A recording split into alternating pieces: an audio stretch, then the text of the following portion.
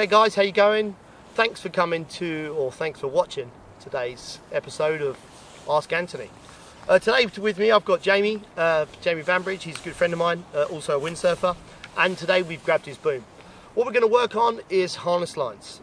This is something I get asked questions about all the time.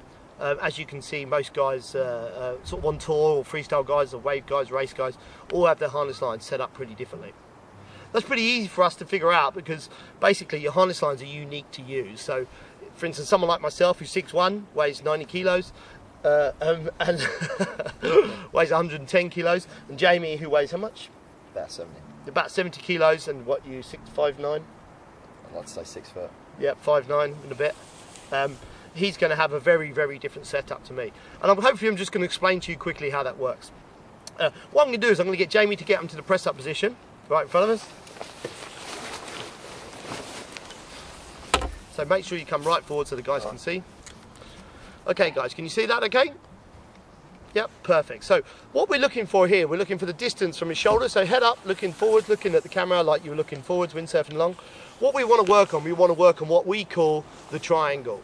That triangle is from his shoulders, down to his knees, up to his hands, back to his shoulders. If he was actually windsurfing now, he'd actually have a little bit more of a bent knee and his hands out in front of us, and that triangle would be pretty equal.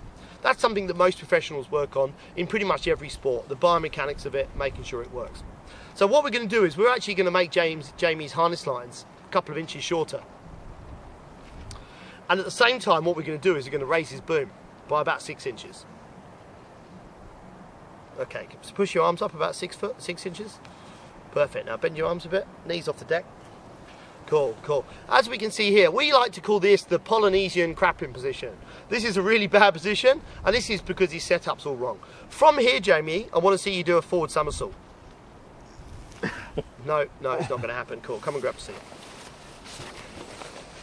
Okay, cool. What that little test does, what that little example does is prove that he's in the wrong position. Because if you're in the wrong position, things like jibing, tacking, forward loops, back loops, tabletops, push loop to forward loops, all that sort of stuff is going to become difficult. So when you're choosing your harness line, what you should simply get to do is get yourself an adjustable one, get someone to take some pictures of you standing towards the beach with what setup you think is correct. Come and have a look at it and see if it's conducive to a jibing environment, forward loop environment, and if it gets you in the correct posture. What we should be able to do is when we're sailing along, we should be able to have the middle of the harness, your middle of your hands, middle of the harness lines, right into your sternum. That's a pretty comfortable position. If you're in a pretty comfortable position when you're hooked in and you're leant over, as you stand up and sheet out to go into your jibe, there should be a pretty good separation between the boom and your shoulders, and then working on that triangle, making sure it works correctly. If that's not happening and your harness lines are too short, it's just not right. Yep. Sorry, I got some food on my face. It's just not right. So what that means is if it's not right, jibing, attacking, all that stuff is not going to work. There are some of you right now that are at home going, there are some of you guys at home that are going, that's not right, he doesn't know what he's talking about. Go and watch a video of some of the guys on the world tour, some of the best windsurfers in the world, and check out how long their harness lines are. You know, you've got people like Ciaudi, he's got 34-inch harness lines. Brauzinho, he's not a bad windsurfer, he's on 34s as well.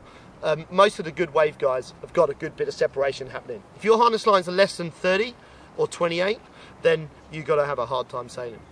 So when you do get your harness line, Jamie here, he's got his set up. He likes his, what size are these? 30s. Here's the 30s. You know, he's 70 kilos and got some short arms. We work quite a bit on his sailing, and he's a good sailor, but ultimately that's a pretty good length for him. I'm a big fan of adjustables because you could go out in a day where it's dead flat and want a slightly longer harness line because you want to get your sail more upright, you want to get a little bit more away from it, or you can go out when it's super choppy, want to make sure you're standing up, you know, with the sail upright, and allowing that harness line to get a little bit shorter. So coming back to it, your harness lines, you should be able to get your triangle happening. If you're sailing along and you're too close to it, that's not going to work. If you're hanging off it, that's not going to work either. Which brings me to the second point, which is also very, very important when choosing your harness line. Your harness. I do apologise if my shorts come up. We've just been out paddleboarding. So, when we've got a harness, what you want to look at with your harness, you want to make sure, one, for if you're windsurfing nowadays, because you know, the sails work so well, we want the setup to be absolutely perfect. Make sure you've got yourself a chest plate. I see a lot of harnesses out there that have got just a loose harness bar. The first thing we change when they come to me is put them in a harness that works. You know, this is an iron harness, doesn't have to be an iron harness. There's plenty of good harnesses on the market. This just happens to be the one that I use. And what that does is it sticks on your chest and it doesn't allow the harness to move. If your harness bar, if you're hooked in and you can pull your harness hook up, what that's changing, that's actually changing the length of your harness lines. It means you have to adopt, like we saw with Jamie earlier on, the Polynesian crapping position. That doesn't look good for anyone. Any questions you got, Jamie, on the harness lines? No, I think you covered it all. Just one question for the public at home. Why do different brands vary in length? That's an unbelievably good question. So there are some different brands out there. Obviously, you know, I use Fanatic and Northern Ion. There's plenty of other products out there that are just that are as good for harness lines and stuff like that. So when you get your lines and you find some that you like, you know, personally I use adjustables, but if you find the fixed ones that you like, keep one of them. And when you go into the shop to choose your new one, measure it up against them. It doesn't matter what number on it. It just matters what works for you. Okay, Jamie? Makes sense? Spot on. Cool. Fantastic, guys. Thanks for coming to this episode of Ask Anthony, and thanks to Jamie for coming to us today, and hopefully we'll see you on the water soon. And Luke's naked. Luke's naked. Did not see that.